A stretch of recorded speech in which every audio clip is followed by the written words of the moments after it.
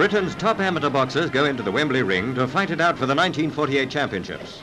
Pick of the bouts is the long-awaited tussle between sturdy Peter Brander from Slough and his slightly taller opponent, Charlie Tucker of the RAF, who sports the broader stripe on his shorts.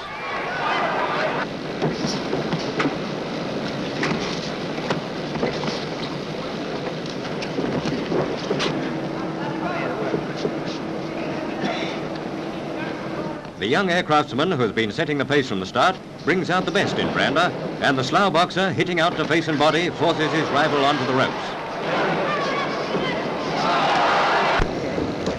In a barnstorming finish, 20-year-old Brander shakes his opponent with some hard right-handers. Lasting out well, he does enough, as the bell goes, to scrape home a narrow points winner, a verdict not appreciated by all in the crowd.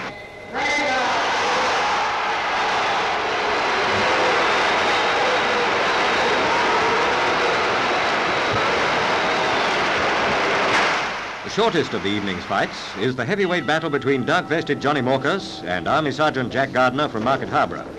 Morkus, clear favourite and an experienced boxer, opens up well, but the crowd gasp as they watch a complete reversal of form. Hitting out with a punishing right hand, the sergeant has his opponent in trouble and puts him down with a vicious swing.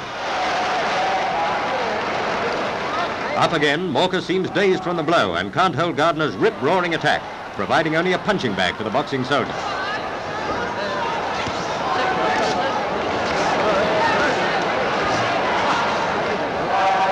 With Sergeant Gardner in their ranks, British Olympic hopes look bright indeed.